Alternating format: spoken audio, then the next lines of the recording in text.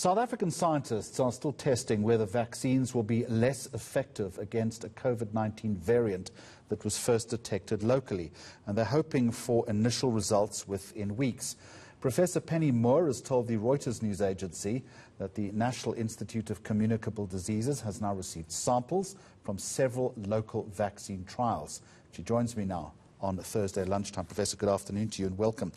These tests, then, how are they progressing? The tests are progressing well. Let me explain how this works, perhaps.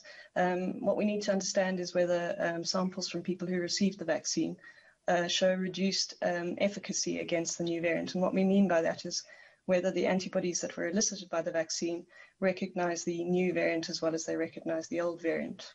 And to do that, what we need is to receive samples from people who received the various vaccine regimens.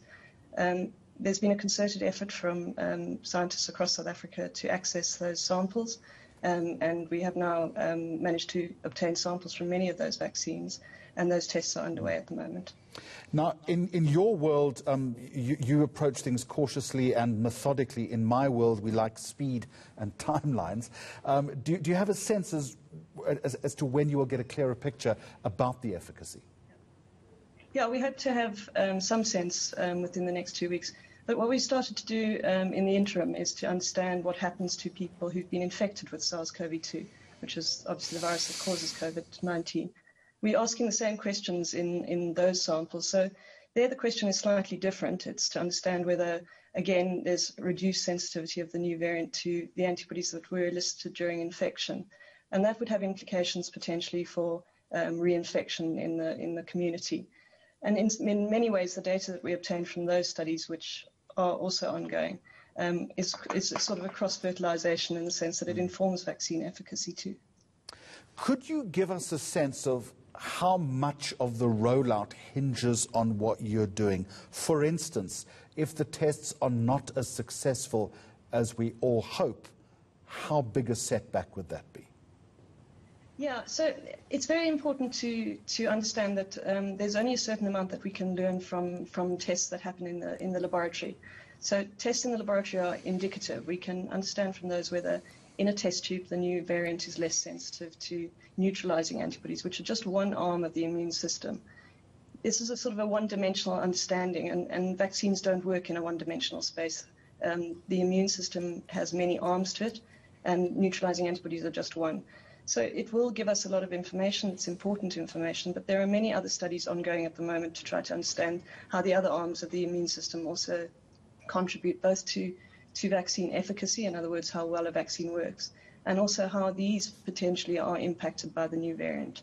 So while this will give us some useful information, it's important also to understand that we don't know how much is enough for protection. So we may observe in our studies that there's a reduction in the sensitivity of the virus to antibodies.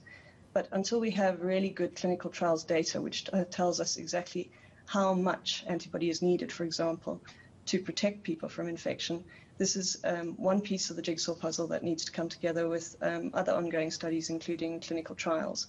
When we have all of that information together, then we'll be able to make a true assessment of how well vaccines will work. But it's also important to add that should vaccines be somewhat impacted by the new variant, we've never claimed that vaccines are the magic bullet. We will always be implementing vaccines, particularly in South Africa, where the rollout is simply at the beginning stages now. We would always be using vaccines as part of an integrated prevention package. And really the bottom line is as we continue to introduce vaccines and test vaccines and understand how well they work against the new variant, we need to continue with the old methods that we know work well in preventing SARS-CoV-2 infection.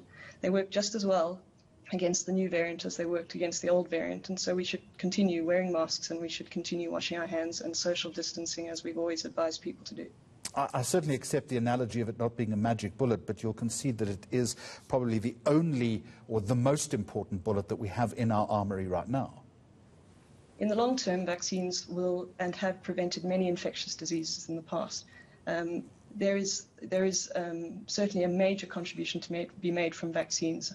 And as they roll out and we increase what we refer to traditionally as herd immunity, they will certainly contribute enormously, and probably will end up being the one way in which we eradicate transmission of this virus.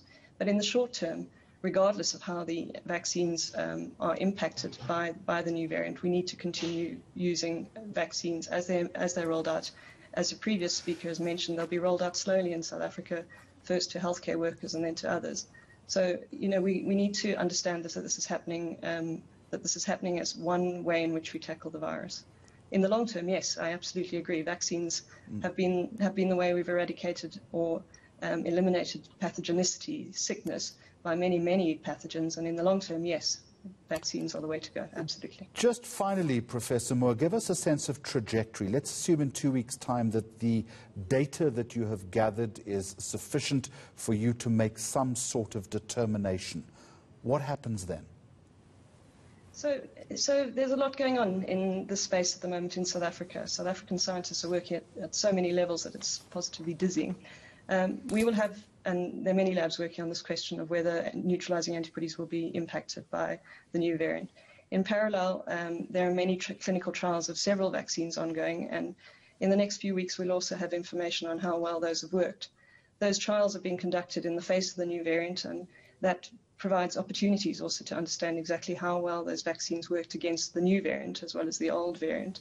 In parallel, ongoing lab studies, and all of these pieces of information will come together in the next few weeks and months to tell us exactly how efficacious those vaccines will be in South Africa and in the world.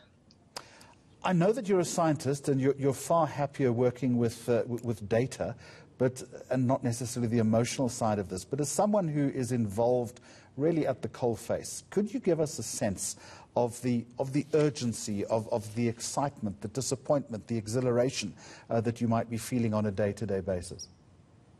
Yeah, I mean, it's a complete roller coaster. If you think back to the hype and the excitement about the fact that these vaccines were made faster than any other vaccine has ever been made, and think about how many vaccines are already being deployed in the field, and think about the level of immunization that's happening in countries like Israel and in the UK. We went from being despondent, perhaps, about this virus to seeing the development of vaccines with technologies that are going to change the way we deal with infectious diseases forever going forward. The level of development of vaccines and the pace at which those vaccines have been developed is just completely remarkable. And that's meant that we've got a whole new series of platforms that we can use to tackle other viruses and other variants of SARS-CoV-2, if that is what is necessary. So we have the tools, and there was a level, I think, of euphoria when we watched those vaccines and the efficacy data coming in one after the other within a matter of months since the discovery of SARS-CoV-2. And I think, the fears and the alarm that surround the new variants, and there are many, to be clear, there are many of these variants emerging, have been a kind of a sobering wake-up call to the fact that what we thought was not a very movable target turns out to be much more movable potentially than we had anticipated. And so, for sure, identifying these variants across the world has somewhat tempered our excitement about the vaccine deployment. But until we actually know what the impact of these new variants are on vaccines and on reinfection of people who've previously been infected, then we just need to keep pushing forward with testing those vaccines, understanding how well they'll work in South Africa, across the world, understanding that we're part of a global community and variants don't respect borders. And this virus is going to continue changing, and we need to, as scientists, we need to be adaptable and nimble, and we have been as a community over the last few months. We have been incredibly adaptable in dealing with this and in sharing data. The way in which we've done science has just changed completely in the last 10 months. I've never seen the level of data sharing that is happening now, the level of sharing of reagents. So it might be an alarming time with much talk of new variants. But, the two important things are to remember: we don't actually know what the impact is of those variants yet. And we do have vaccines in the field, and we have the technology to deploy those vaccines. So, we've got to keep dealing with it the same way we have. Now, you're going to hate this final question. On a scale of 1 to 10, Because I know you like dealing in graphs. How optimistic are you right now? About vaccines? Yeah. I'm always going to be optimistic about vaccines. Vaccines are what saved millions and millions and millions of lives. If it turns out that these particular vaccines take a slight knock, then we will adapt and we will find better vaccines. I'm always enthusiastic about vaccines. They've changed the world we live in for the better.